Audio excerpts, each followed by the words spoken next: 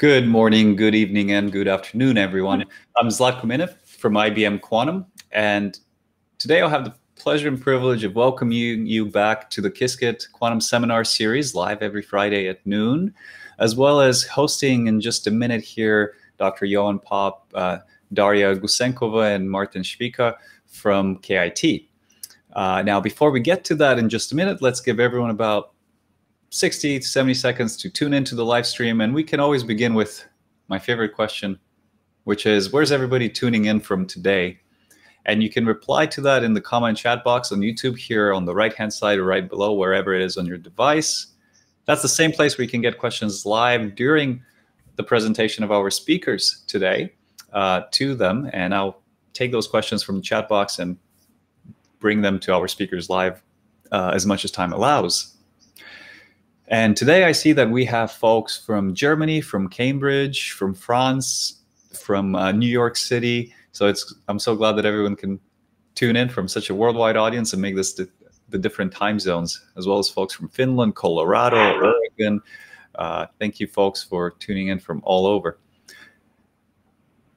And I think in the interest of time, with the last reminder that the Quantum Machine Learning Summer School from Qiskit is currently underway for its sign-up and will happen in about a month. And I think the sign-up just opened up again last night. I think with that, it's probably time that we just get right to it. So welcome to the IBM Qiskit Live Quantum Seminar Series. I am your host, Zlatko Minev. And today I have the pleasure of welcoming not one, but a triple treat of speakers. We are glad to welcome Dr. Ioan Pop. Hello, Ioan. Daria Gusenkova and Martin Spiecker from KIT. How are you guys? Pretty good. Excited to be here. Yeah, it's good to see you. Where's everybody tuning in from today? I'm tuning in from my parents' attic in Romania.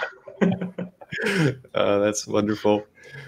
Well, folks, I think with that, if you want, you can pull up your slides, Ioan, and meanwhile, I'll give everyone's background.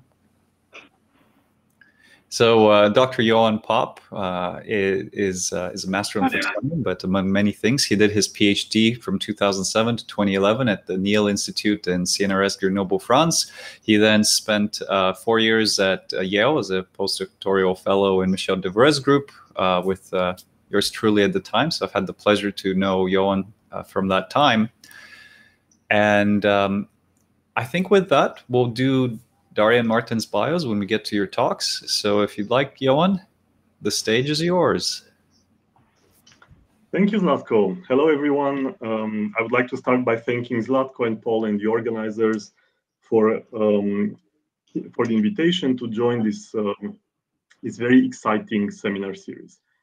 Often, when I want to relax and look at something exciting but also entertaining on YouTube, I go to this channel and I watch some past videos. So thanks again for maintaining this channel. Today we've decided, yeah. So today we've decided to split the talk in three. The main theme of the talk will be readout of Fluxonium qubits. And in particular, readout of granular aluminum Fluxonium qubits. I will start with an introduction of granular aluminum, which is a common denominator for the three talks in a way. Then Dasha will continue with the results on high power readout of the Fluxonium using hundreds of photons. And in the end, Martin will present to us some very recent results unpublished about the interaction of a stabilized qubit with its local environment. So stick around for until the end. There will be exciting data. With this, I will begin by motivating our work. We are very interested in Fluxonium qubits because they offer a very interesting spectrum, as you can see here in this representation. Skipping over the details, this spectrum is very interesting because it allows a very high enharmonicity. So the first two levels, as you can see here, can be very well separated from the rest of the levels in the spectrum. And secondly, it so happens that these higher energies that I'm pointing out in this plot lie in a convenient frequency range. They are in the gigahertz range, so we can use them they come into play when we dispersively couple our qubit to our readout apparatus, and they allow us to have a very high fidelity readout, even though the first two levels might be at very low frequencies. And there are many interesting results over the last decade that I'm highlighting here. This is clearly a biased selection of recent results, so it's definitely not an exhaustive list. But I wanted to highlight the fact that there are some recent results from Vladimir's group, which show that these states can be split by only a few tens of megahertz, and this showcases the beauty of this spectrum. So the Fluxonium qubit was introduced in 2009 in the group of Michel Devoe, and it, as a circuit representation, it consists of a junction shunted by a superinductor, by a very large inductor that we see here, which is defined by the fact that it has a large impedance, and by that I mean it has an impedance larger than the resistance quantum in the frequency range of interest, which for us it's in the gigahertz range. In order to get this very large impedance, it's not easy. You can get it doing some highly skilled, I would say, lithography. You can get that from a geometric inductance. So I forgot to add here the citation, but there are some very nice results recently from the group of Johannes Fink in IST Austria, and he shows that you can reach this superinductance regime also with a geometric inductor. However, in the historical development of the Fluxonium qubit, this superinductor has been reached using the kinetic inductance of Josephson junction arrays, as showcased in the original implementation and in these papers, following the pioneering experiments of Ph.D. and David Haviland. If we look at an SEM image of the Fluxonium qubit, you can see now all the components. You can see what we call the facelift junction sometimes, which is the junction that gives the nonlinearity of the qubit. Each line here is a junction, so the small one it's the central junction of the qubit, and all the other junctions that you see in this array, they form the superinductor. So this is in this case we have 95 junctions, and their role is to give this high impedance environment for the central junction. You see that as we create a superconducting loop here, we have an additional bias parameter, which is the magnetic flux. And the interesting properties that I presented in the previous slide apply for half a flux quantum in this loop. What I would like to highlight also is the versatility of this design. So we can use the central junctions that you see here, which are, by the way, also made in the shape of squids in this case. We can use them to couple inductively, to share some inductance with a readout antenna, which creates our readout resonator and implements a circuit QED setup, a qubit coupled to a resonator dispersive. With this, I would like to introduce with this description of what I would call the first generation of superinductors. I would like to introduce now what I will call the second generation of superinductors, and there's no judgment of value here. It's purely chronological, which consists in disordered superconductors. So it turns out that we can obtain this very large kinetic inductance that we need for our large impedance. We can obtain it also by using disordered superconductors, such as, for instance, very promising materials like niobium nitride, titanium nitride, niobium titanium nitride. But these are not the materials I will talk about today. Today I will talk about granular aluminum, and the details, of course, today it will be a very short presentation, and it will just be a highlight of the results. If you want all the details, I invite you to consult these free papers.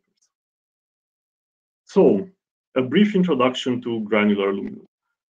The material has been known to the community for quite a while, since the 50s and 60s. And it first attracted the interest of researchers because of its peculiar structure, which consists of self-assembled grains of pure aluminum, pure crystalline aluminum, surrounded by an amorphous and non-stoichiometric aluminum oxide. And the fact that this structure, which is highly disordered, as you can see in these schematics, actually has a larger TC than the TC of bulk aluminum, which is quite surprising. So it has been known since the 60s that this TC can reach 3 Kelvin or even exceed 3 Kelvin for samples deposited on cold substrates. And this is to be compared with a bulk aluminum critical temperature of 1 Kelvin. The material has been studied also in the 70s and in the 80s, and its microstructure has been thoroughly analyzed thanks to the continued efforts of the group of the Deutscher.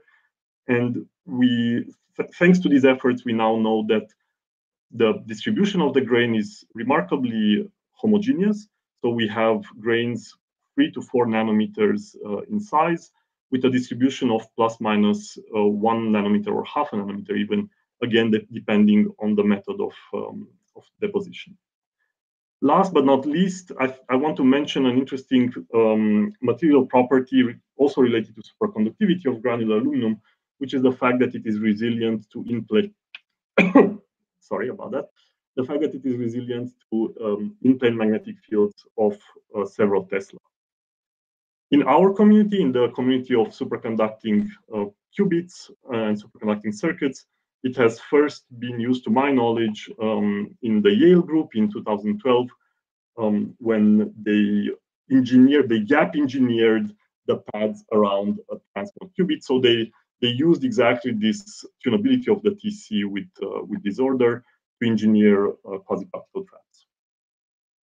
So my goal when I got interested in this material was to characterize its microwave properties in terms of spectrum and nonlinearity. So basically the circuit quantum electrodynamics of granular aluminum resonators in their most simple form, as shown here, simply a strip line. So we can get a handle on the physics of this system by taking this strip line and slicing it in imaginary slices, 1 grain size, and we can think of each slice as an island, at least for the lowest energy eigenfrequencies. And now you see that if we do that, we end up with an array of Josephson junctions, where each junction has some capacitance to the ground and some self-capacitance. And each island has a capacitance to the ground, and each junction has a self-capacitance and a corresponding Josephson energy.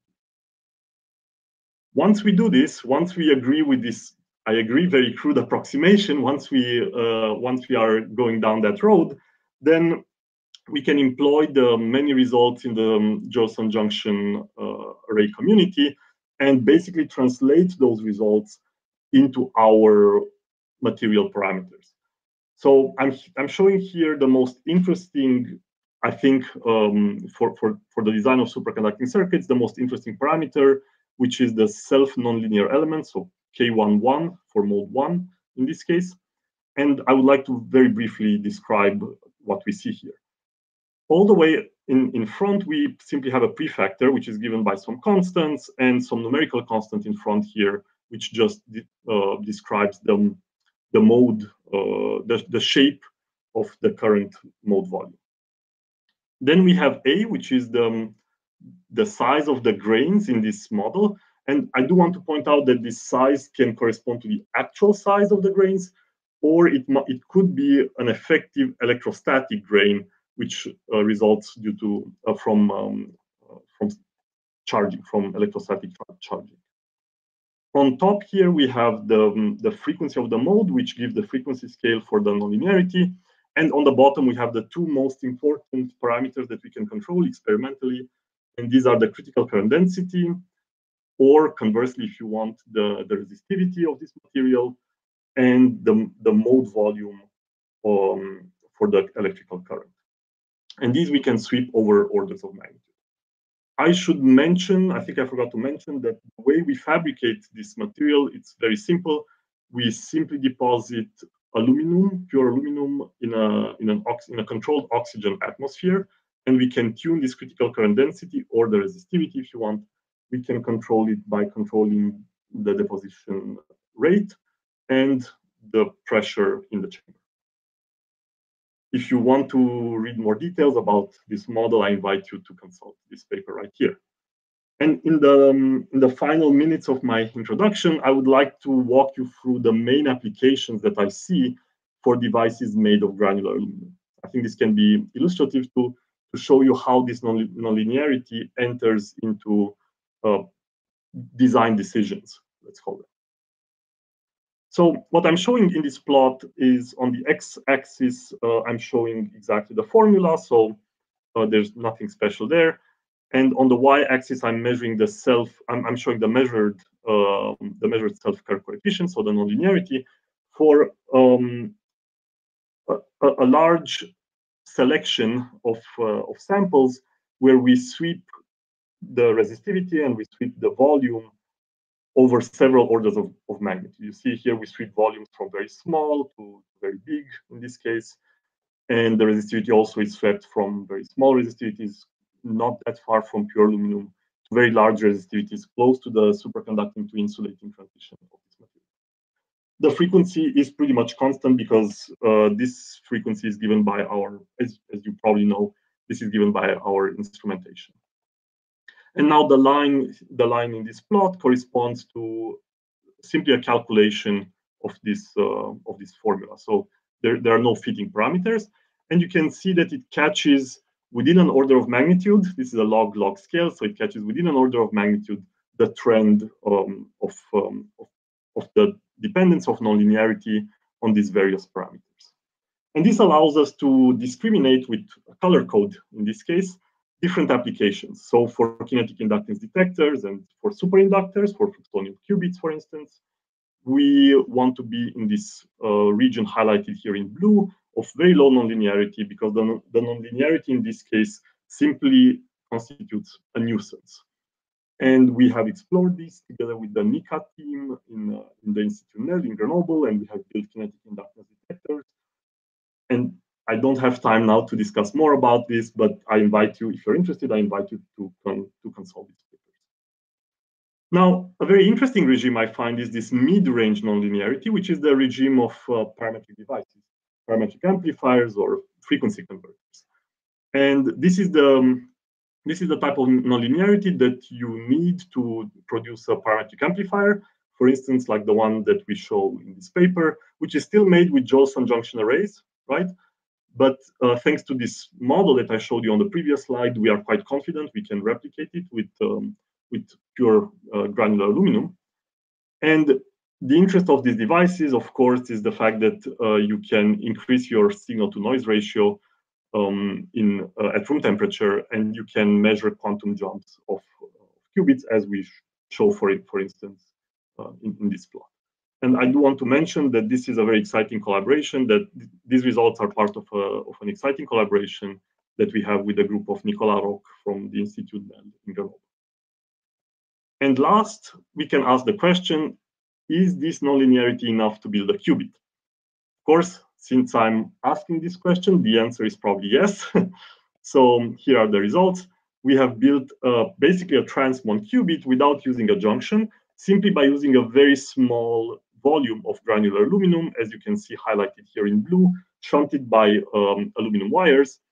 And although this qubit doesn't have a nonlinearity as high as a regular transmon qubit, so the nonlinearity in this case is about 4 megahertz, to be compared with hundreds of megahertz for transmon qubits with junctions, this qubit can do something that a regular transmon cannot, and that is sustain magnetic fields, in-plane magnetic fields. So we have demonstrated that this qubit survives up to 100 millitesla, and at that point it fails because of the aluminum pads, actually. So we are confident that if we replace the aluminum pads with some magnetic field resilient materials, such as niobium, for instance, we can reach 1 Tesla with this type of qubit. And what makes us confident is the fact that we have measured pure aluminum samples which preserve that resonators, which preserve their Q up to 1 Tesla in plane fields. So with this, I think I would like to conclude this introduction and summarize. By saying that we have measured similar dielectric loss tangent with thin film aluminum, with granular aluminum as with thin film aluminum. I have not had the time to talk about that, but you can find these measurements in our papers. We have obtained nanohenry per square inductance with amenable nonlinearity, and this will be very useful for the circuit that Dasha will present in the next talk.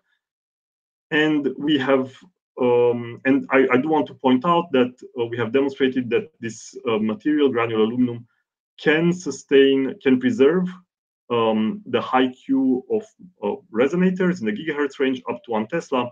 So you might want to use it depending on your application.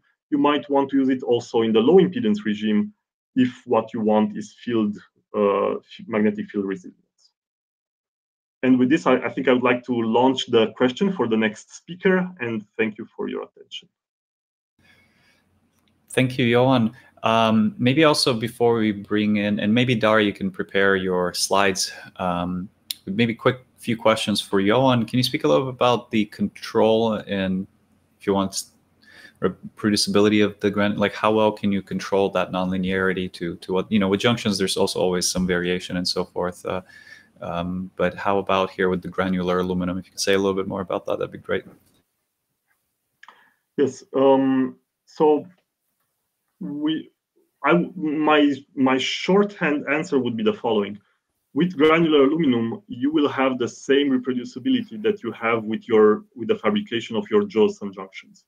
So if you have an evaporator where you can fabricate very reliably Josephson junctions, then at least in our experience, when our evaporator produces reliable Josephson junction barriers, then it also produces reliable granular aluminum, because the oxidation chemistry is the same and the oxidation conditions are the same. Got it. And in terms of the control on the inductance, you know, if you want to say hit an inductance of 7 nanohenries, if you're going into transmon, let's say 10 nanohenries, if you're going to make a transmon qubit, you know, is it sort of 10 plus or minus 2, or if you have some knowledge, if you have some sort of broad answer to that? So I think there are better ways of doing it, but currently our approach is to repeatedly send the student in the clean room for a new fabrication round. Sure. So I think that's one method that works, but we're hoping to develop more reliable methods. So you could imagine, for instance, measuring in situ, and we're trying to implement this now routinely, to measure in situ as you grow the resistivity of your films, and then basically stop the deposition when you reach the target. I think if we can do that reliably, we will have, I think, order of magnitude a higher reliability. Mm-hmm. And you can also imagine doing some post-processing on your films, like, for instance, heating or electromigration. There is a nice paper from the Ustinov group recently which shows that electromigration can be an interesting method to tune, even after fabrication and even in situ, to tune the parameters of your granular aluminum. Got it. Maybe quick final question for measuring the self curve of the resonators. That's just from increasing the power and looking at how the curves bend. Is that how? Yes. So for the very low nonlinearity regime, that's what we did. So when we have sub-hertz per photon, of course, that's what we have to do. When we look at devices in the kilohertz range, then we look at the bifurcation power. So, and when we have qubits, then we don't have to do anything. We just read the X scale. Got it. Awesome. Yeah. Wonderful. Thank you, Ioan, so much for this nice introduction. I think we also have your slides here, Daria. Let me give a quick bio. So Daria Gusenkova completed her bachelor degree in radio engineering at Moscow Institute of Physics and Technology, Ph.D. in 2015. She's participated in the International Physics Tournament, which motivated her to work at MISIS Moscow in the group of Alexei Ustinov. And she started her Ph.D. with Dr. Ioan Pop in 2017. So I think with that, Daria, the stage is yours. Thank you, Zlatko. So to answer Ioan's question, can we build fluxonium with the granular aluminum inductance? Yes, we can. And more than that, we can also perform the quantum non-demolishing readout at hundreds of photons in the readout resonator, which was not possible for other types of the superconducting qubits, with the exception of Andreev bound states qubits. And now I will go to the circuit implementation. Here in the bottom, you can see the equivalent schematic of our fluxonium atom coupled inductively to the readout resonator. And the top image here shows you the photograph of the device. You can see that we build our readout resonator in the shape of the dipole antenna. So it couples to the electromagnetic field inside the waveguide through the dipole moment. And here in the middle of the structure, you can see the granular aluminum wires, which constitute the inductances of the resonator, the shared inductance, and this loop corresponds to the Fluxonium superinductance, which is interrupted in the middle with the Josephson junction.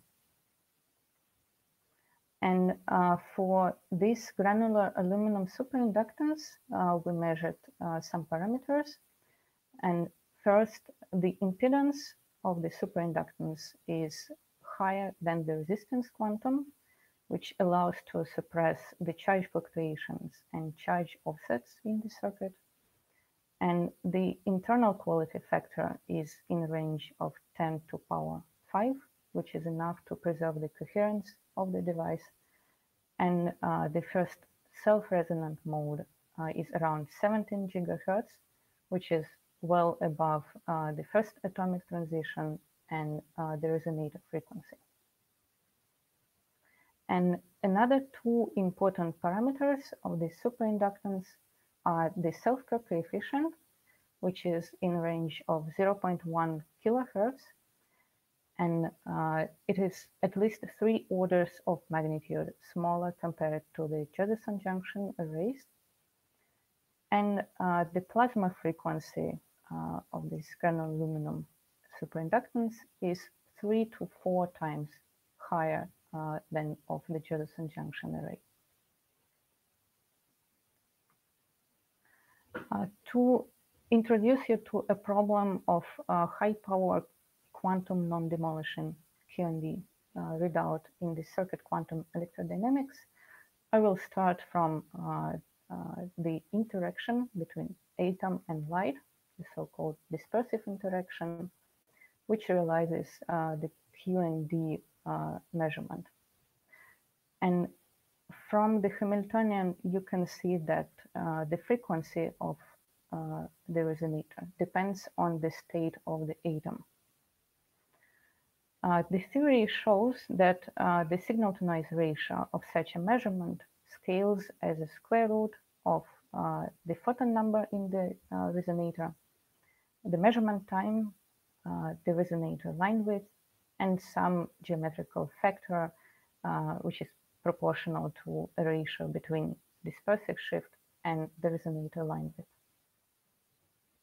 And from this equation, you can directly see that for the fixed signal-to-noise ratio, increasing the photon number in the resonator allows you to reduce the measurement time. And it can be reduced below a fraction of the energy relaxation time, which in turn reduces the errors which arise due to spontaneous atom transitions during the measurement. And this favorable high-power regime was not realized in practice, and usually the optimal photon number at which we read out the superconducting qubits does not exceed 10 photons in the resonator. And this limitation comes from several non-QND processes which arise with increasing power.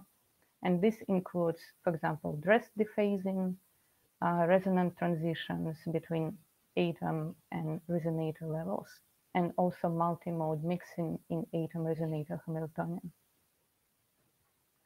And in contrast to this practical limitation, we show that we can read out non-destructively the state of our atom with hundreds of photons, and we believe that this is due to suppressed nonlinearity of the granular aluminum compared to the Josephson junction arrays, because it should also suppress the multimode mixing in the Hamiltonian. And also, since the plasma frequency of granular aluminum is higher, this dilutes the spectrum of parasitic modes to which our atom can couple and leak the energy.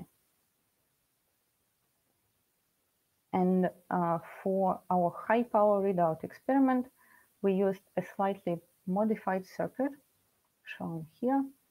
And the only difference is that we replace a single Josephson junction with a squid, which allows us to control the effective Josephson energy with applied magnetic field. And here you can see the frequency of first two transitions of the atom as function of the external magnetic field. And this point corresponds to the squid frustration. And you can see that nonlinearity of atom changes with the magnetic field as the effective Josephson energy depends on the magnetic field. So we chose these two flux bias points, these two minimas, where the dispersive shift is comparable with the resonator line width because it's favorable for the high signal to noise ratio. And all the measurements which I show next were performed at these two flux bias points. First of all, we measured the dispersive shift as a function of the photon number, as you can see here. And depending on the structure of the spectrum and the relative position of the atom and resonator levels, we can get both positive and negative dispersive shift. But important here is the fact that the absolute value of the dispersive shift decreases with the photon number.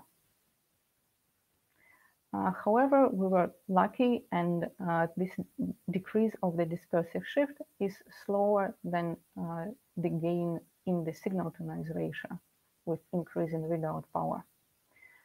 And you can see this from the measurement time, which is needed to obtain the fixed signal to noise ratio of 3. And it corresponds to the state discrimination fidelity of 99.7%. So here I show the measurement time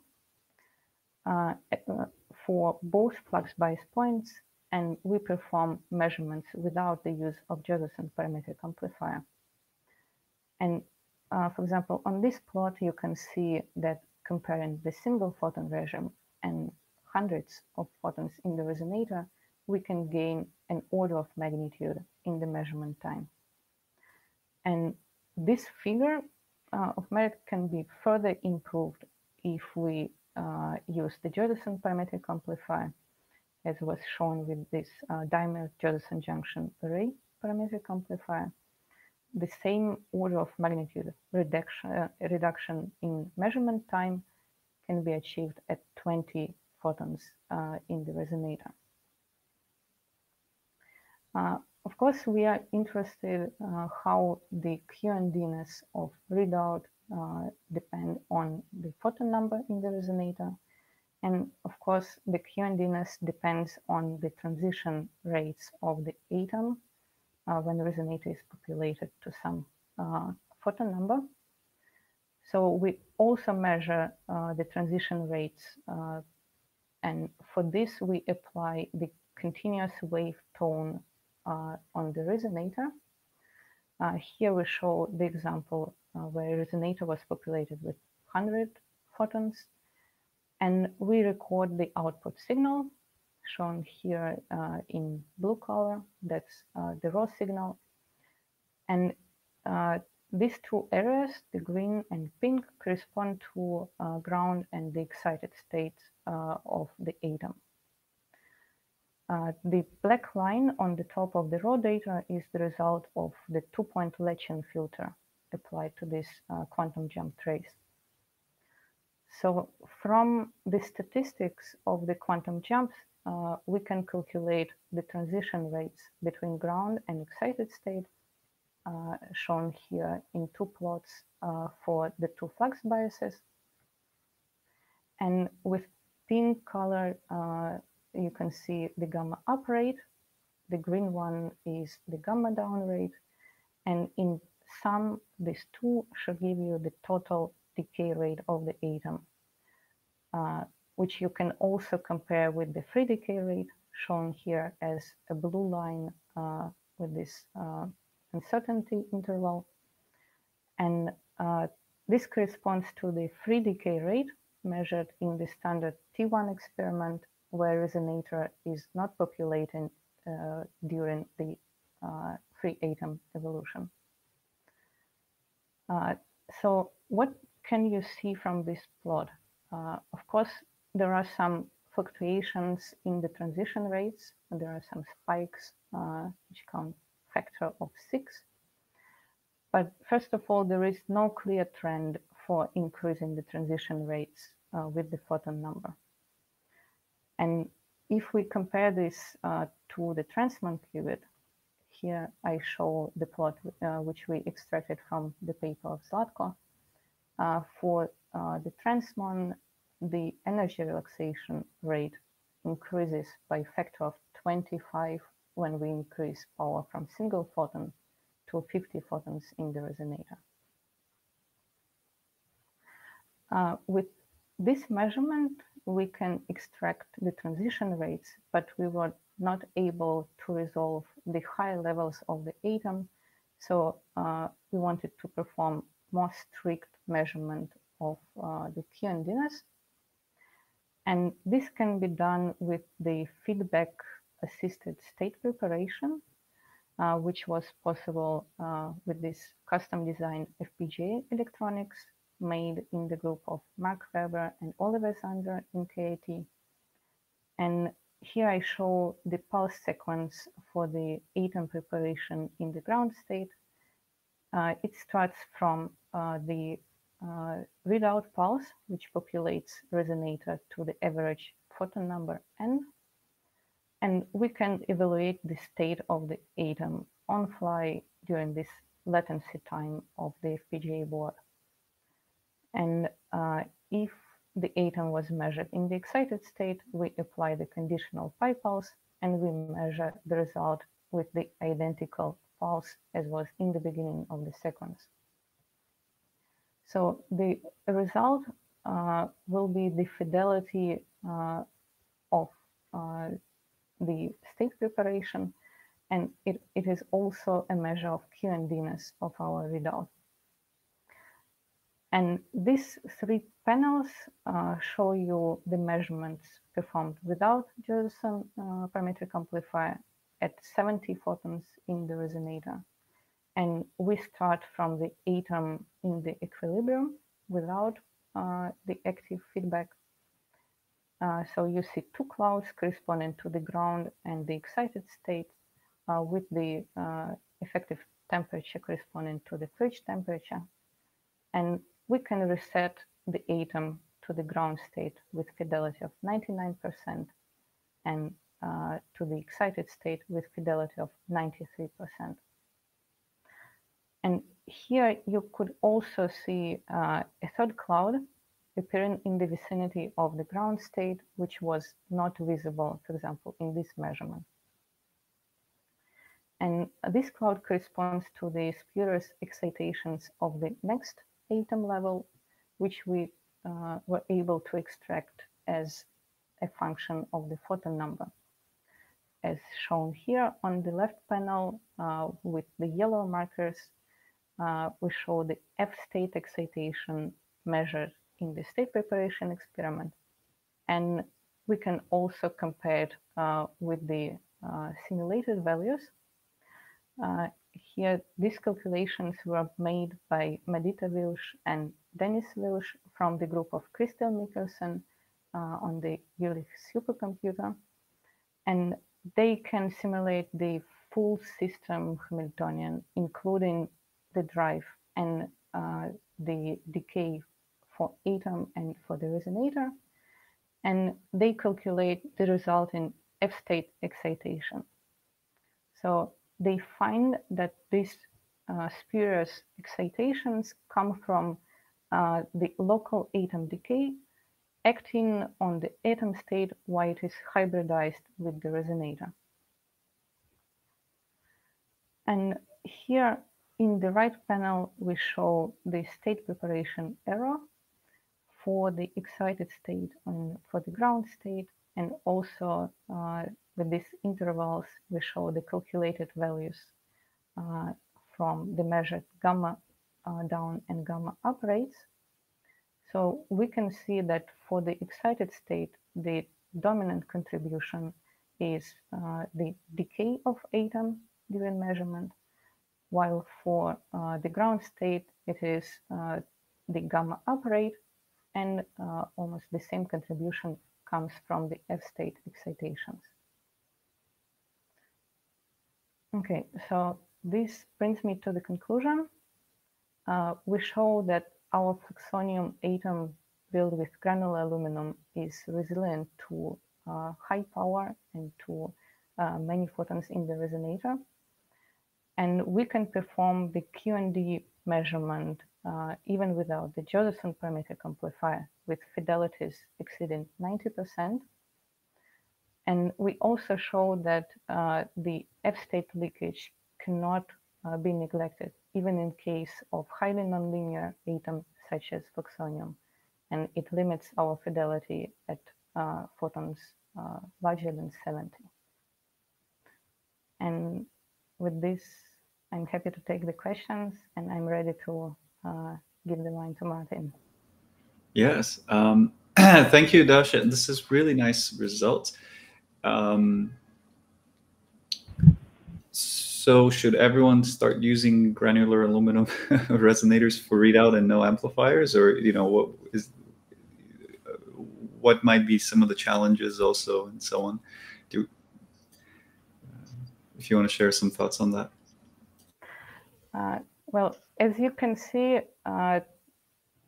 using granular aluminum allows you to perform high power readout, and of course you can now do it without parametric amplifier, but using parametric amplifier gives you extra improvement of the fidelities, and we've shown that we can achieve 97% fidelity of excited state preparation. Very nice. And maybe I misunderstood what you said, that I didn't quite catch what the chi of the higher levels is, whether it's, and I guess this is maybe a little trickier with this device, but you said you couldn't resolve the F state, I think? Yes, because it was so close to the ground state, and in the thermal equilibrium, the population of ground state conceals the F state, of course. So we could resolve it without Josephson parametric amplifier, only if we perform the excited state preparation. Wonderful, thank you. And folks, feel free to post questions in the chat, and we can get them up here to all the speakers. I think just in the interest of time, I'm going to thank you, Daria, and we'll let Martin share his screen and take it away. Okay, thank you. Today I want to show you recent results on how to use a qubit to heat and cool its environment. This work is the result of an exciting collaboration between our group and Quantum Machines, a startup in Tel Aviv in Israel. And they develop quantum control hardware and software, and they really made this project possible. To start with, I will briefly talk about the coherence time for Fluxonium qubits, which is here shown on the left. So we flip the qubit to the excited state, it decays, and the decay can be well described by an exponential function. And we measured for a qubit at 600 megahertz a decay time of 20 microseconds. And on the right, you can see the coherence time versus flux. And at half flux, the sweet spot, we measured 30 microseconds. And we could actually show in spin echo that the coherence was close to be at1 limited. So to improve our coherence, we have to increase the relaxation time for Fluxonium qubits. And this is a difficult task, since in general, superconducting qubits have the problem of being short-lived, especially compared to other competing platforms like spin qubits or trapped ions. And the reason is that these superconducting circuits are macroscopic solid-state objects that face various loss mechanisms. For example, positional defects, for instance, in the oxide barrier of the Josephson junction. We have dangling bonds, absorbed molecules on the surface when we cool down the chip, and very subtle quasi-particles. And the challenge as an experimentalist is to disentangle these loss mechanisms so that you can improve your circuit in the next iteration. And studying these loss mechanisms often requires dedicated and complicated experiments. And today I will show you a simple method how you can use the qubit as an interface to probe its environment. So loosely speaking, we will turn the qubit into a heat engine. So how does it work? So this is a sketch of the experiment. On the top left, you can see the operator X from Quantum Machines that performs the whole experiment. And on the right, we have our Fluxonium qubit that Daria presented. And this qubit is coupled to an unknown environment. We can read out the qubit with a microwave pulse, roughly 120 nanoseconds long. The pulse reflects at the cavity. The readout resonator of the qubit is then amplified by our homemade parametric amplifier, and then finally recorded and processed by the FPGA board. And then, with a latency of a few hundred nanoseconds, the machine can react on the measurement outcome and send a pi pulse to the qubit and bring it in its desired state. So this is called also active reset. So the experiment now works as follows. In the beginning, we have the stabilization sequence, where we stabilize the qubit either in the ground or the excited state. So for example, let's say we want to stabilize the qubit in the excited state. We measure the qubit. When we find it in the excited state, we do nothing. And after some time, we measure again. And when we find the qubit in the ground state, we flip the qubit back to the excited state. In order to do this very efficient, we have chosen a repetition time of 2 microseconds, much shorter than the lifetime of the qubit, which was around 20 microseconds.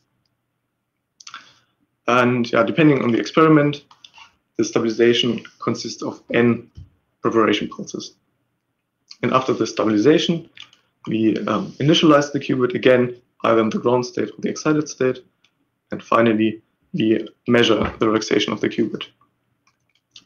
And this can be done in 2 ways, either a standard free decay T1 measurement, or much faster, recording quantum jumps traces, which can only be done as long as the measurement is sufficiently non-demolition.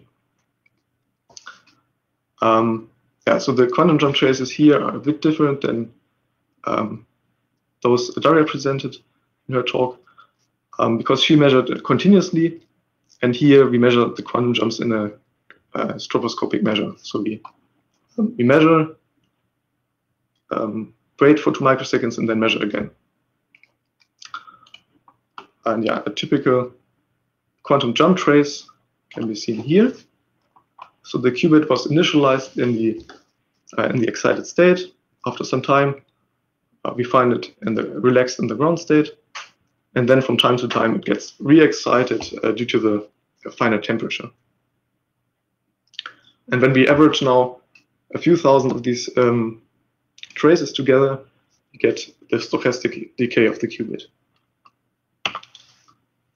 This is now shown here in this plot for n equals 1, which is the unperturbed T1 relaxation. And you have to look very closely to see actually a deviation from an exponential decay. So then for n equals 10, it looks like that we are increasing our relaxation time already.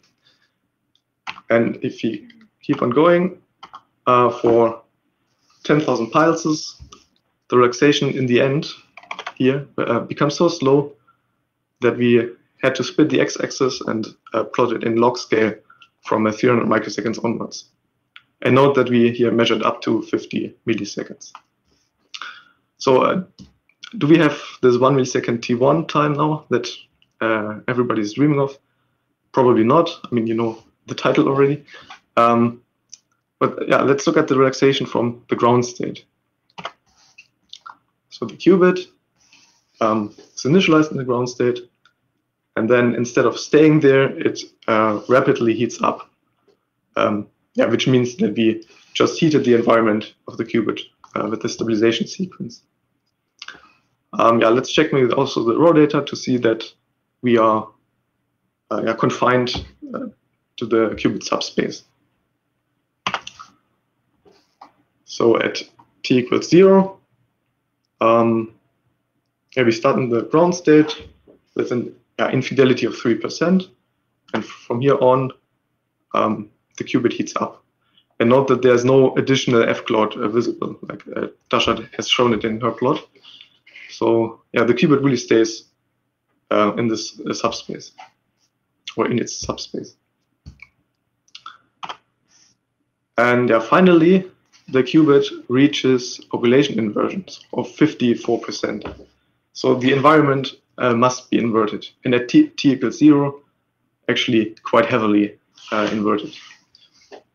Okay, so what can we say about the environment? First of all, it is very long-lived. I think that's evident. Secondly, it can be inverted, but most importantly, T1 is constant for all stabilizations. That is a bit difficult to see here. We can extract this from quantum jumps, but when you look closely at the beginning, at the slopes of the beginning, and take the sum, you can kind of eyeball that T1 is constant. And this pinpoints to a bath consisting of 2 level systems, so-called spin bath environment. And this is depicted here. And to get a simple model that can describe our measurement, we assume that this coupling strength is constant between the qubit and each TLS. And the energy transfer is altered by mutually phasing and the detuning between the qubit and the TLSs. So for the detuning, we assume that the TLSs are homogeneously spread in frequency. Okay, finally, what we then do is we solve or integrate numerically the rate equation, the Pauli master equation. And we need at least 10 qubits to get close to the data. I usually truncate the system at 51 spins.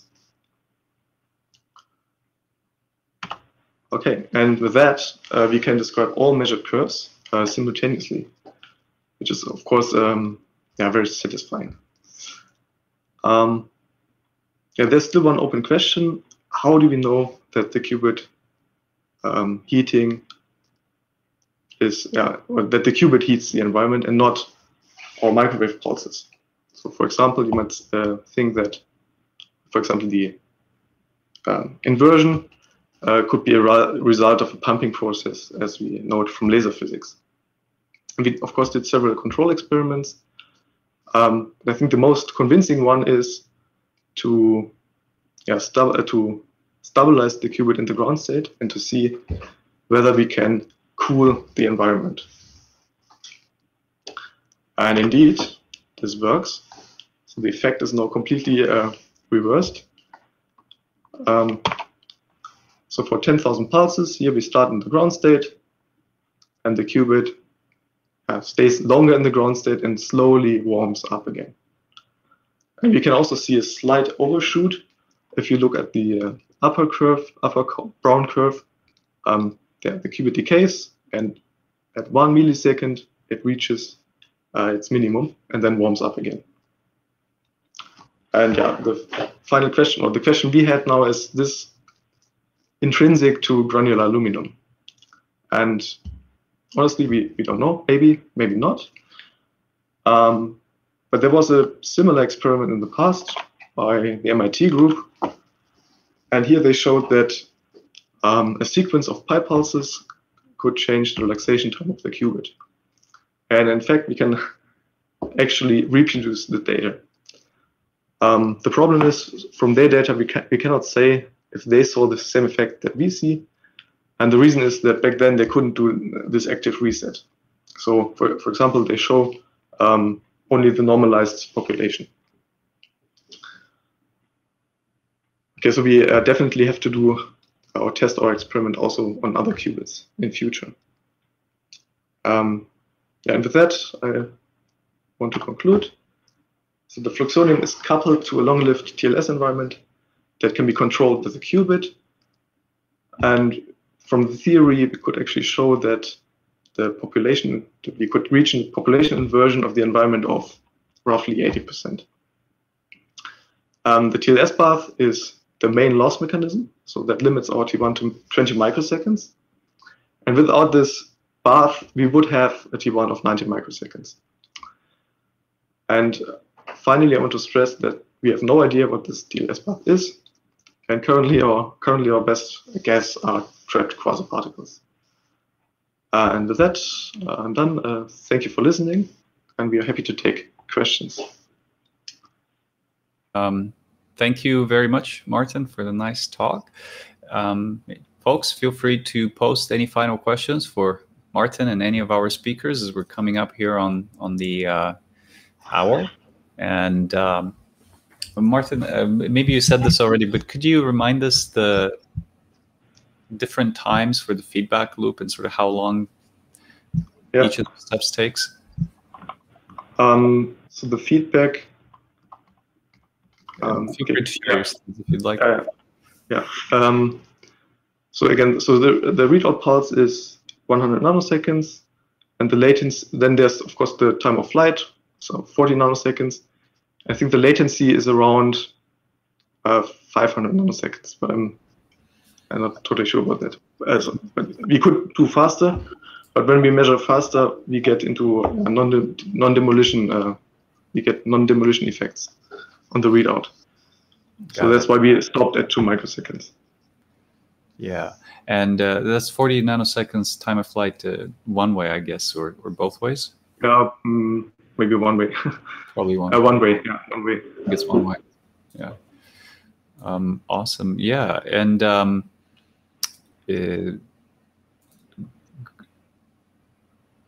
so what makes you think that the TLSs are most likely trapped quasiparticles? It's a good question. Well, we see in granular aluminum resonators that they are limited by quasiparticles. So we know that they are there, and we also know that they have a long lifetime. So we can measure the decay of these quasiparticles with our resonators. And yeah, I think it's just our best guess, but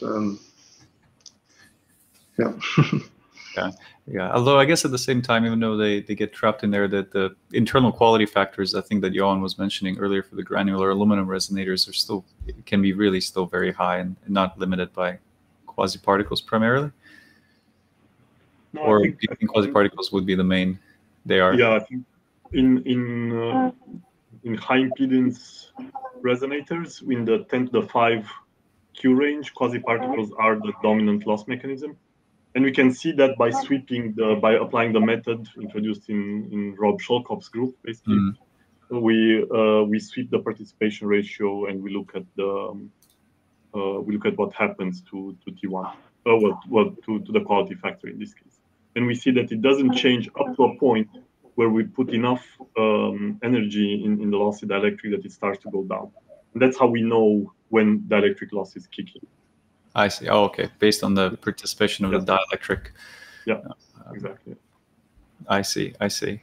Got it. And you've played around with these quasi-particle injection pulses on the granular aluminum as well, and looking at relaxation rates. And yes.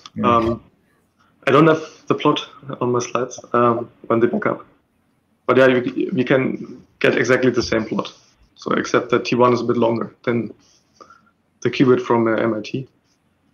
Yeah. So let me quickly go to the slide. I see. And yeah, go ahead. Oh, I was just going to say, do you remember the relaxation time, the thermalization time? Order of magnitude? Yeah, I think they showed some milliseconds in the appendix for. I'm not sure. Maybe this was the time the quasi-particles came back after the pumping. So I think so, yeah. Which could actually be our relaxation VC. So it's, Gotcha. The problem is that we can't. They couldn't bring the qubit to the ground state. So you really have to see the heating up to make claims on if it's heat or if it's just the real relaxation of the qubit. Okay, very nice. And then if you wanted to, oh, go on. No, I just want to say that we cannot exclude. I mean, all the things that, all the possible mechanisms that Martin showed in his slide. I think they're all relevant, and possibly this could even be a combination, right? It's not even clear that all these spins that we see in the environment are of the same origin. We might have some of them which are quasi-particles, some of them which are dielectric defects, some of them which are dangling bonds. We just don't know, and but I think we don't know yet. I'm optimistic that with new techniques, with new scanning techniques, we will learn a lot more in the coming years. Awesome. And quick question from the audience here related to this, I guess. Can you say that the environment, I guess, of TLS is saturated and doesn't interact with the qubit anymore? Yeah, that's a good question. I think this is not really possible. So if you excite all the TLSs to the excited state and you flip the qubit to the ground state, T1 will actually, not T1, but gamma up will crash because there's a lot of excitation available in the environment that leak into the qubit. And so this is a completely symmetric problem. So I think you can't separate the environment. I agree. I think the best that we can do is equalize gamma up and gamma down, which will buy you some fidelity in gates. So if you're thinking about doing gates and you are dominated and your gate fidelity is dominated by gamma down, you can heat up by applying some pulses. You can heat up the local environment and decrease your gamma down, increase your gamma up until you bring them equally to the same rate, and then you are in. Then your T1 has not changed, but you symmetrize your errors. So you have the same error for preparation in the ground state and in the excited state. So the excited state gets a bit better, the ground state gets a bit worse, but the limiting one was the excited state preparation, which gets better. I see. And maybe you mentioned this, but in stabilizing the ground state, if you now wanted to, what would be the next step to push that, from say 0.15 to closer to 0? Was there one main thing to tackle next? I think we were actually T1 limited this 3%. So we can do a bit better because this experiment runs for several hours and then the calibration is off. We can do actually quite better, but like up to below 1%. But I think in the end it's like T1 limited. Sorry, the calibration of. So okay, when I start my experiment, I calibrate all the pulses, and then I just let the measurement run for hours to get all these curves. So I measure all the curves interleaved. So so I take, for example, the 10,000 pulses for 100 times traces, and then I go for the next curve so that I get them all simultaneously. Because from time to time, you can see a jump somehow, so T1 changes, and then the curves are a bit off, and then you can't fit them anymore. So, and that's also the reason why we went for quantum jump traces, to measure as fast as possible. Great. Yeah, folks, to post any final questions. Go ahead, Ioan. I just wanted to add that I think continuing on the idea that Martin started, I think in the future we can go faster. I think we can go faster in electronics, and we can go faster also in our readout if we apply techniques that are already existing in the literature of pulse shaping the resonator excitation. And I think that will definitely buy us a few percent. I don't know if it will get us to 3 nines, but it will get us in the 2-9 range, I think. Wonderful.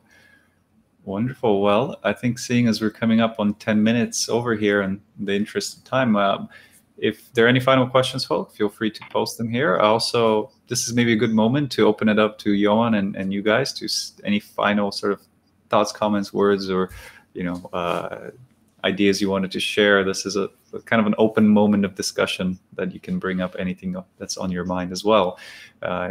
So feel free to share anything. Keep up the good work. I find this seminar series very entertaining. Yes, and hopefully it adds a little bit to our own knowledge and research as well. And so I think with that, I'd like to thank everyone for tuning in today. I'd like to thank also our 3 wonderful speakers today for the great, well, first of all, to congratulate you on the great results and great research and work. And thank you also, Ioan, Daria, and Martin, for accepting our invitation and for sharing with everyone here your results. I think with that, folks, thank you very much for tuning in. Don't forget to subscribe so you can learn about our next seminar, which is coming up every Friday at noon Eastern Time on the Qiskit YouTube seminar series. And with that, we'll see you next week. Thank you. Bye.